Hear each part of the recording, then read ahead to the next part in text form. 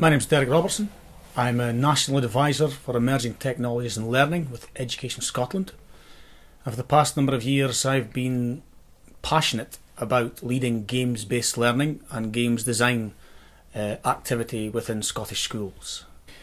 One of the ideas that I had a few years back that gave me real traction with schools and with teachers, particularly in relation to English language and literacy, was this idea of the narrative, the developing depth of narrative that was coming through in computer games. Previously there were really kind of superficial narratives with a goodie and a baddie, with themes of fear and flight, but they've become even richer as time's going on. You're seeing that a game isn't just about winning, getting the highest score or completing it or defeating the baddie, but it's finding out what happened in the story, and in some respects changing the story and making it your own. So one of the things I did, which people might be interested in doing, is that looking at games such as Hotel Dusk that was out for the Nintendo DS, or the Open Window. There are more and more games coming out, or Professor Layton games, that have a real narrative thread to them.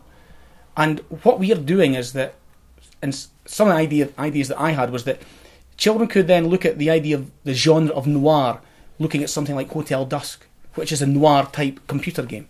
But in doing that, they can also go back to iTunes, to the freely available downloads from the 1930s and 40s, such as The Shadow, or Mr. Moto, or the Bulldog, what's his name, Bulldog Drummond from the UK. There's tons of them that are freely available, that families used to sit around the radio, didn't have televisions in those days, and they would listen to the stories.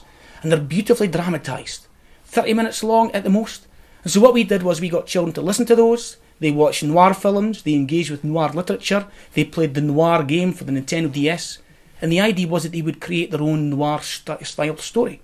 Now in terms of transmedia, what that can mean is that you can use all manner of tools to be able to bring a digital element to it, but we did it via podcast, because for me, just writing for the ear is a lot different from writing for the eye, and I think there's something maybe a bit more focused about it. And so children could then, or young learners could draft and script and record and dramatise and bring in music their own noir style story. But imagine syndicating that, and you split it into a 6-episode example, and in 1 week you release it, and you can imagine the audience, the purpose and feedback for learners. Second week comes out, you might even leave it open for people to vote on how they think the story should go. There's so much you can do, and for me, learners work well or engage when there's a need.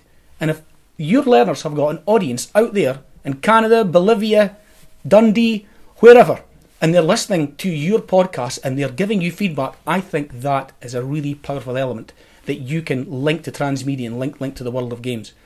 I've tried it and it works an absolute treat, and I think that it's something we can further develop.